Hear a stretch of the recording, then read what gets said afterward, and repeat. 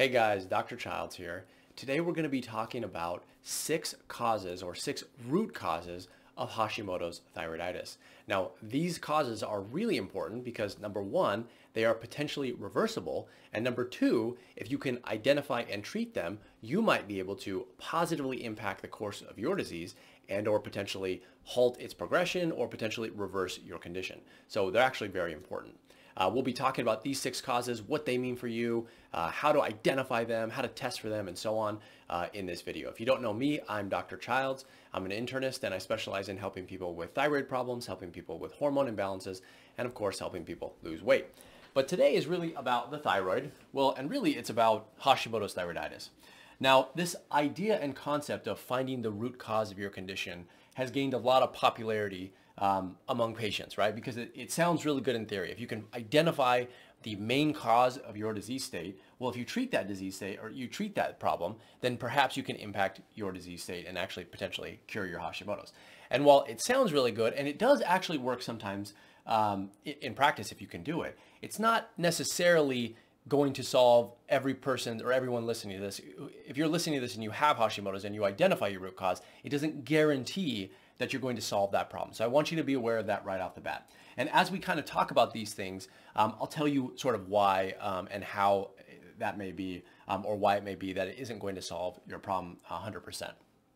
But nonetheless, it is still very important because it gives you a lot of additional information and something to treat and identify in your disease state.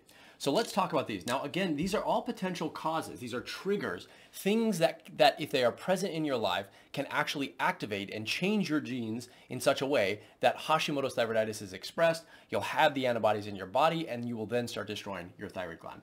So number 1 is stress. And really what I'm talking about here, and this is non-specific intentionally, by the way, but really what I'm talking about here is any sort of stress. So this could be physical stress. This could be something like getting in a car accident, or being under a lot of physical stress from perhaps overtraining, doing things like over-exercising, running triathlons, I mean, you name it, any sort of physical stress. Another thing could be social stress. So let's put this up here.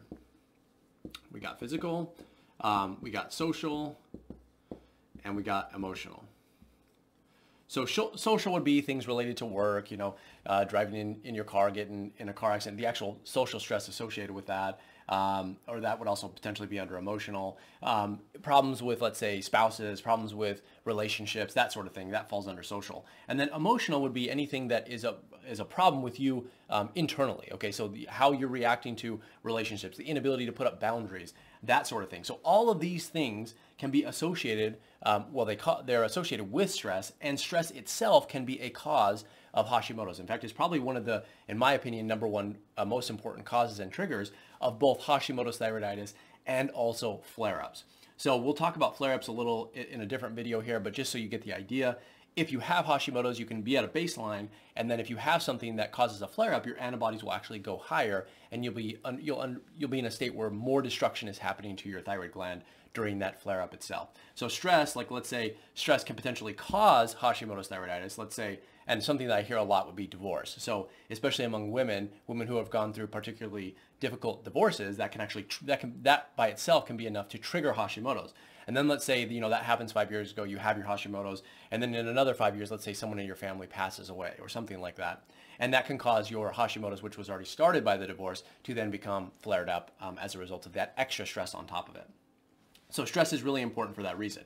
Now, in the beginning, I said that it's not always helpful to know the root cause, and this is probably one of the most important examples of that. So just because you identify that stress is associated with it doesn't guarantee that you can actually fix the problem. So if you go back to my original example of divorce, knowing that divorce caused it isn't enough to, you can't go back in time and reverse that event, right? The event happened, the stress happened, and that caused the genetic changes, which therefore manifested as Hashimoto's thyroiditis in this hypothetical person. But this does happen to a lot of people. Now, that doesn't mean you can't increase your body's resilience to stress, or you can become more resilient to stress itself through the use of adaptogens and things like that. But it's hard to go back and reverse or fix that problem. So in the case of stress, and it's probably a very common cause of Hashimoto's, it's helpful to know that it's the cause because then you can, focus on getting more sleep, focus on meditation and things like that. But just doing those things isn't necessarily going to be enough to reverse the condition entirely. But it is still important to know about. The second one would be Epstein-Barr viral infection, otherwise known as EBV.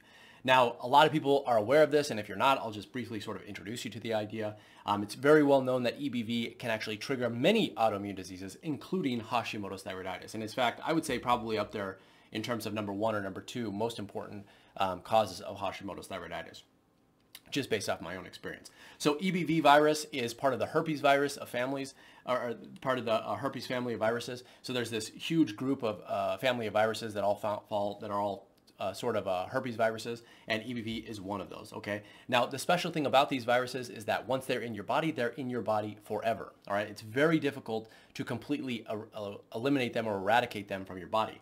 So originally kind of what happens is you get the first type infection, and in the case of EBV, that's something like the flu or like strep throat.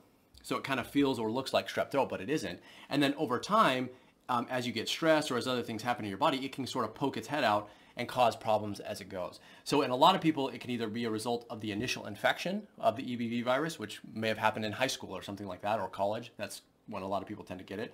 Or it can happen as you have these flare-ups. So it's something specific about EBV that can change those sort of genetics and result in the manifestation of Hashimoto's thyroiditis. Now, what's interesting is that a lot of people have sort of a chronic low-grade EBV infection in their body sort of at all times. And this isn't everyone, by the way. This is just a certain group of people. And I think those are the people who can really benefit from EBV treatments. So you can actually take certain medications or antivirals. You can also take certain over-the-counter supplements that treat and kill or help your body eliminate that viral infection, or at least suppress it, cram it down back in there so it goes back in the cell so it doesn't pop out.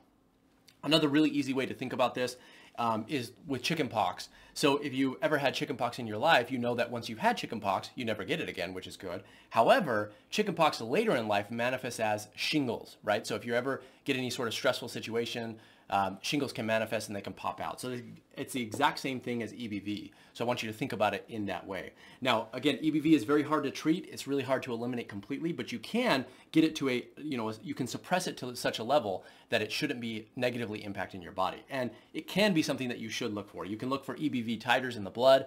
You can check if you have antibodies to EBV, if you've ever been introduced to it in the past. Part of the issue with checking those antibodies is that something like 80% of the population has been introduced to EBV at some point. So you'll probably show up as positive, and you have to check additional antibodies like IgG antibodies, IgM antibodies, to see if you are one of those people that has that sort of subacute level, that chronic sort of low-grade infection that needs to be treated. So keep that in mind. Number 3 would be an infection caused by H. pylori. Okay, so we talked about stress being a potential cause, and everyone sort of understands stress. EBV is a viral infection, so infections can cause Hashimoto's thyroiditis. Now this one, H. pylori, is a bacterial infection. Okay, now the bacteria implicated in causing Hashimoto's in this case is Helicobacter pylori. Now, H. pylori for short, by the way. H. pylori is really important because it's actually, it causes or tends to cause ulcers, stomach ulcers. So it sort of lives in a low acid environment in the stomach. And so if you're taking acid blockers or anything like that, you're basically creating a ground in which H. pylori can thrive and grow. And so what it does, though, is it changes the intestinal lining in such a way that it causes inflammation, and it sort of digs down into the stomach lining, and it causes a lot of damage and inflammation in that area, which then results as an ulcer. It also happens to cause a lot of other issues, and that's why it can potentially cause Hashimoto's thyroiditis. Now, H. pylori is kind of also similar to EBV. It's similar but different, right? So if you have H. pylori, you can completely eradicate it with the use of antibiotics. You can take prescription antibiotics, and you can also take some over-the-counter supplements, which sort of help to kill it. But a lot of people who have this problem will have it recur over time. So even though it's completely eliminated from your stomach, there's certain situations like low stomach acid scenarios and so on, which allow it to grow, basically not grow back, but to allow it a place where it can then nestle back into your stomach. So you do sort of get these periods of these periods where you have the infection and then you can kill it and it goes away, and then you have the infection again and so on. So it can kind of go in this sort of roundabout pattern, but it's not the same way as EBV because EBV is staying around forever. It's just hidden inside of your cells. But H. pylori is nonetheless still very important.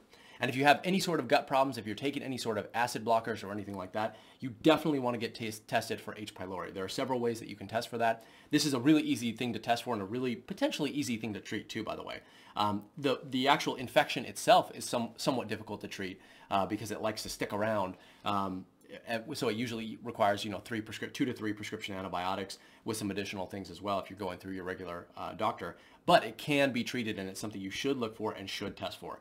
Now, your regular doctor can do the testing for this. You don't need to go anywhere special to get tested for H. pylori. Next on the list would be nutrient deficiencies. Now, this is really important. I think these nutrient deficiencies tend to, in my opinion, create a scenario in which Hashimoto's thyroiditis can thrive and allows it to sort of occur. I don't think they're directly responsible for the triggering of Hashimoto's thyroiditis, but I definitely think they're part of creating the environment which allows it to come through. Now, there are several important nutrients. We could talk about nutrients for a long time, but I'm going to hit on some of the keys here. So one of those would be vitamin D, which almost everybody that I've tested, by the way, unless they're working out in the sun or taking vitamin D supplements, they're vitamin D deficient. So you should look for that. Another important one would be zinc. Another important one would be selenium. Another one would be glutathione. I'm just going to abbreviate that there. And then lastly, we'll say iodine as well, because that is actually still very important. So particularly selenium and glutathione play a role in keeping your thyroid protected from free radicals and also from inflammation. Okay, so if you start to see that those selenium levels dip or that those glutathione levels dip, and by the way, if selenium goes down, glutathione will go down because your body needs selenium to produce glutathione. In those scenarios, you'll have a lot more inflammation in the thyroid gland, and that sets it up for autoimmunity and dysfunction and damaging of the thyroid gland cells, which can then potentially interact with your immune system, which can then potentially cause you to develop those antibodies. So these nutrient deficiencies are really important. Now, I check every single person for nutrient deficiencies, and I recommend that if you're a patient who has Hashimoto's or thyroid disease, or really anything, to be honest, you should always be thinking about nutrient deficiencies. They're very important, very easy to treat, and something that you should never really miss. Vitamin D is something that pretty much everybody with autoimmune disease should be looking at. Almost everybody is deficient, especially nowadays. We just got out of the winter months, so the sun is sort of at a low angle. It's hard to get the right penetration and the right amount of rays to reflect off the rays from the sun are reflecting off of the earth. They're not actually penetrating into the skin. So vitamin D is really important. Zinc and selenium are important. Glutathione is important, and then iodine. So iodine really sets up and triggers the problems, but really only in the situation where you're already zinc deficient and selenium deficient. But I want to include this there, or include iodine here, because it is still important. Next on the list would be what I'm referring to as SIBO or SIFO. Now, you may or may not have heard about these conditions. They're very, very common, by the way. SIBO stands for small intestinal bacterial overgrowth, and SIFO stands for small intestinal fungal overgrowth.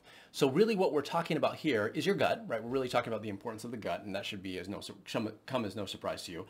H. pylori played a role with the gut. Stress can play a role with the gut as well, and now SIBO and SIFO play a role in the gut as well. So what happens in these conditions is that you have a normal amount of bacteria in your gut at any given time, okay? So in certain situations though, such as eating unhealthy foods, stressful situations, taking the wrong type of supplements, killing off those bacteria from things like antibiotics, they can change the environment of these small intestines in such a way that it allows bad bacteria to grow in the place of good bacteria.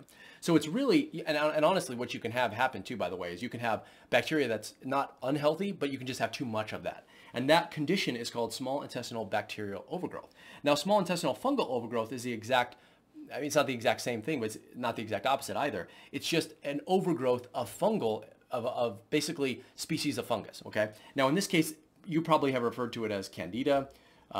That's probably one of the most common forms of fungus that can kind of grow in the intestinal tract. It can take over the places of the good bacteria as they're killed by, if you're using antibiotics or even herbal antibiotics. And this fungal overgrowth, otherwise Candida, can cause the same issues as SIBO can. And that is inflammation, damage to the gut lining, a change in the specific type of microbiome species. Some species are very protective against inflammation. Some protect you and speak to your immune system, and they help your body to understand the difference between foreign entities and itself and so on. So if you alter these bacterial concentrations in such a way, in the wrong type of way, then it can lead to inflammation in the gut, which can then lead to autoimmunity and ultimately Hashimoto's thyroiditis. Now, both of these conditions can be tested for and they can be treated. It's actually not too difficult. I find that many patients, and in fact, in the studies I look at, something like 50% of thyroid patients, so if you're already a thyroid patient listening to this, there's roughly a 50% chance you have some element of bacterial overgrowth in your small intestine. So this is incredibly common. I will say from my own experience that treating the bacteria and treating the fungal overgrowth syndromes is not super difficult, although it can be in certain situations, but just treating it doesn't guarantee that you're going to fix your Hashimoto's thyroiditis, although universally, almost every person that I do this in does see some improvement. The degree of that improvement sort of depends on various other factors, but you're also, in the cases such as SIBO and SIFO, you're also going to be struggling with nutrient deficiencies, which will then have to be replaced and so on. So that's another really important one. You can test for these things. Right now, general doctors are probably not very good at checking for SIBO or SIFO, so you're probably going to have to see a gastroenterologist to get these sort of tests, but there are tests that you can get that should be covered by insurance that you can look at for both of those conditions. Then the last one would be gluten sensitivity, okay? So gluten sensitivity, I'm not talking specifically about celiac disease, although that is included in here. I'm talking about basically anybody who cannot tolerate gluten, right? So gluten is commonly found in a lot of wheat and bread products. It's more complicated than that. So most people know the gist of gluten and what it is and how it's functioning. But what I want to tell you is that if you are somebody who is sensitive to it and you are putting it into your body, you're consuming it, it can cause a lot of inflammation. Now, this inflammation can lead to something called increased intestinal permeability, which is another fancy name for, or it's the official name for leaky gut syndrome. Now, really what gluten is doing is it's damaging the intestinal lining. It's causing the cells that are next to each other, they're supposed to form these very tight sort of seals to keep the bad things from coming inside of your body, and they can actually spread apart. So what happens is, as you introduce this, as you get this inflammation, things can get inside your body that shouldn't otherwise be getting in there. So that's really what gluten is doing.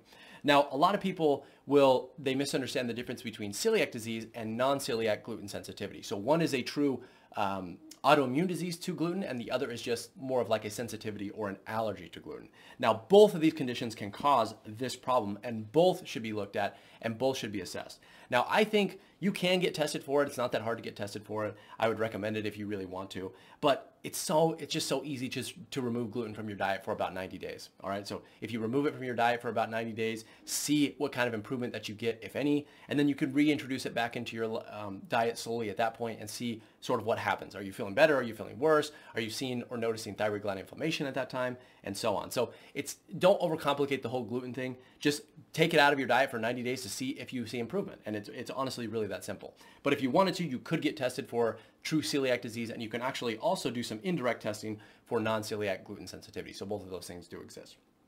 So by the way, this is not even an exhaustive list of all the things that can cause Hashimoto's, but in my experience, these are probably among the most important, okay? So if you have Hashimoto's thyroiditis, and if you notice that you identify with any of these things that I've talked about today, leave a comment below. I want to hear about it. So let me know if you think that any of these things have caused your specific case of Hashimoto's, and have you done anything about it? Have you tried any of the treatments I talked about? Have you tested for it? Has your doctor talked to you about it? Let me know.